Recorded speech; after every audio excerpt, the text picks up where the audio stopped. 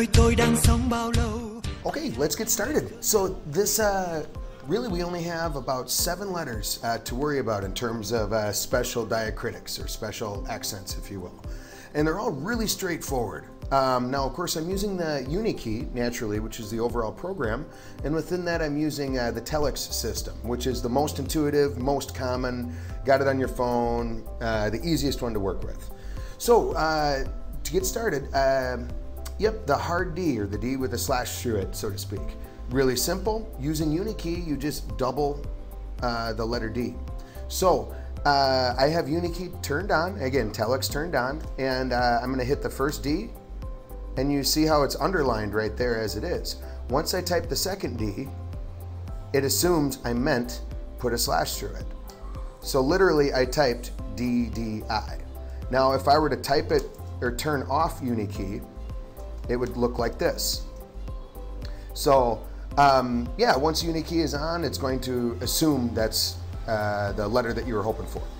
Now, likewise, the A with the hat, if you will, same idea. It's done with just 2 A's in a row.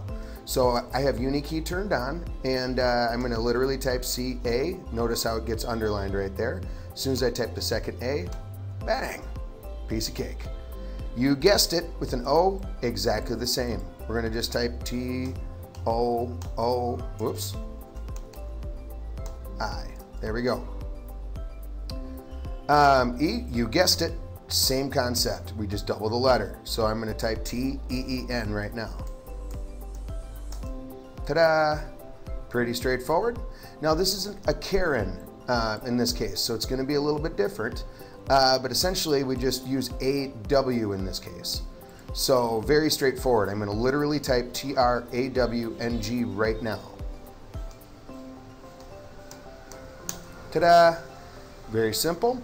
Now that W is used in a few cases when it comes to the U here in this case with the hook on it. Same concept.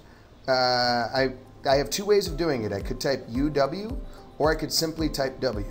So I'm going to try it this way. I'm going to type T-U-W. Ta-da! Now when it comes to the O, just to clarify here, same concept, O-W. No big surprises here, folks. I'm going to type M-O-W, and it will create it with the hook on there, just like it looks.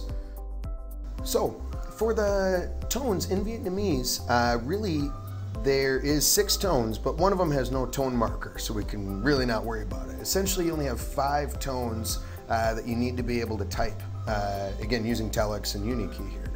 The first one, Hoi, quite easy. Essentially, you can just add an R anywhere into the word. Now, Vietnamese words don't typically, well, definitely don't have an R anywhere after, in the middle, or at the end. So as a result, it's easy for Unikey to always assume you meant to put in the tone marker.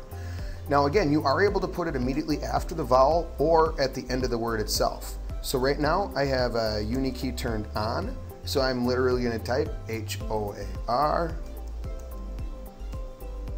Ta-da! Nice and easy. So yeah, in all cases we're going to be able to put them at the middle or at the end of the word itself. Now, Huyen. Same idea. F is the key for Huyen. So I will type this exactly as it reads with Unikey turned on, of course. D-O-N-G. Done. Really simple. Now, just for the fun of it, I'll type it this way, meaning I'll put the F immediately after the O. Same thing, same result. So, yep, and then we have our shak tone. Yep, and that's done with the S right here. And same thing, put it anywhere we'd like. So I'll type it just as it reads right here.